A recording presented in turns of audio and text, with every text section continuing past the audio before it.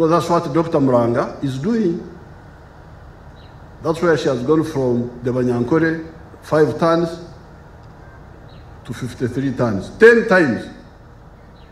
So you can imagine, Uganda now is one of the biggest producers of bananas in the whole world. I think it is second to India. Even when we are using the primitive technology, but we are still. So you can imagine, if we now follow Dr. Muranga, where shall we put these bananas? What is important also here is that they are not just importing tractors already built, they are assembling them here. They import them knocked down, then they come and assemble them here. How much does that, what percentage does that save on value?